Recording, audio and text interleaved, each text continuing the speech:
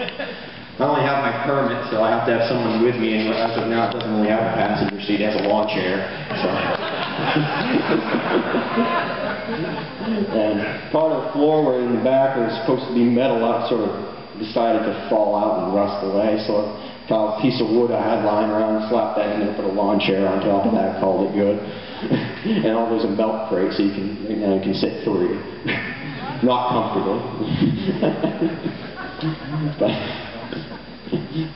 But it's been quite, it's been quite a project, and there's a whole bunch of little things, I gotta do. People, it's like, you should take your driver's test in that thing. I'm like, your driver's test, they require you to back up straight for about 50 feet. This thing, it's a little bit of play in the steering, move your wheel about this much before either wheel decides to make a decision as to which way it will point. And backing up, I've tried. The car's going like that, you can't back up straight.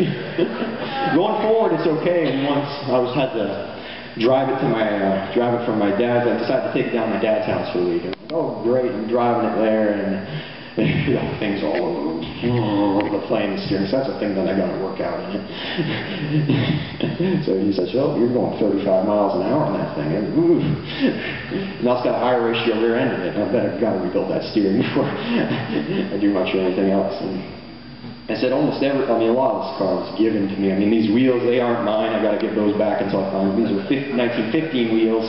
And this thing's 1926, and a guy down at the T Club opened up the back of his truck, there was all his 1926 wheels and tires. So I've really had a lot of help from people. I'm really thankful for it. Because like I said, it wouldn't have been where it is right now.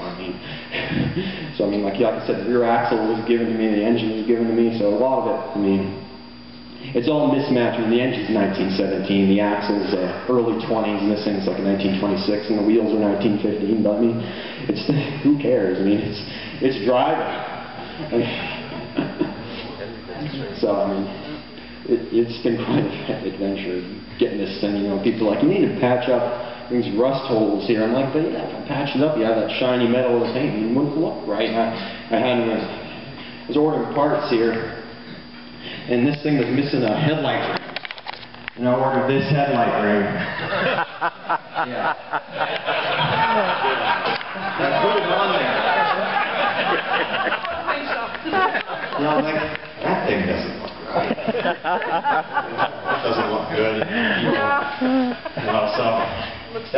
So this morning, when guys like, I got a rusty headlight ring in the back of my truck, you can have it. Do that on there. Doesn't look quite right. And Bill asked me, it's a block of wood for. I don't have an emergency brake.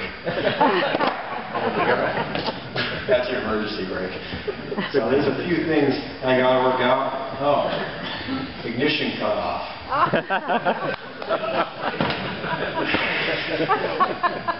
So, the driver's side door doesn't open. The top two hinges are gone. This one's completely gone. This one's sort of there. That one is still there. And I opened up the door and nearly fell on it. I was like, oh. So I'd lock that back up. And I went online, there's a company out of Massachusetts called Lane's that I buy a lot of the parts for. They make basically everything. I looked at the price, it was $60 a hinge.